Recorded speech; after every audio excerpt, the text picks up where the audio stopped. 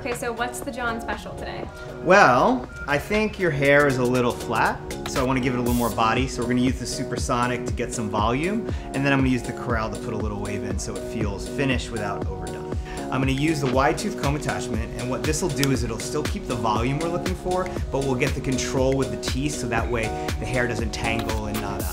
So I'm going to use the diffuser to help remove the moisture, and the beautiful thing is I won't get the disruption. So now that your hair has a little bit of body and some texture to it, I'm going to use the Corral just to kind of give the hair this kind of soft S-wave.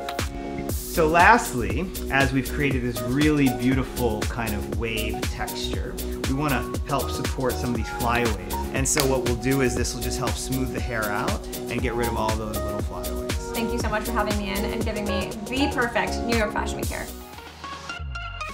So today's office is the bustling kitchen at Sony Hall in New York City. I am so excited to see the Naeem Khan show and see the magic that Jon did to the model's hair. Let's go check it out. Welcome backstage to Naeem Khan. So with Naeem, we wanted something very chic, very elegant.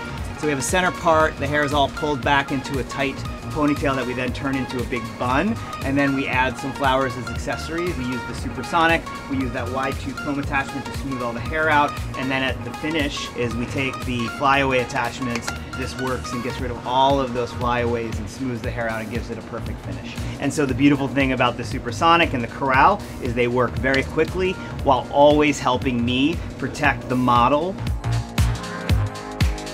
That show was absolutely mesmerizing. The looks were so beautiful, and the hair really was the cherry on top to the entire show for me. Okay, so Jon a few days ago taught me how to do the most epic textured wave, and I'm at home right now, I'm getting ready to go to a show, and I want to get his last minute tips on how to make it perfect because I'm doing it myself this time. Hey Jon. Hi Liz. I'm heading to a show. I'm going to try and get my hair to be as perfect as it was when I left the salon the other day when you did it, and I want to just get some last minute tips because I'm gonna attempt it myself.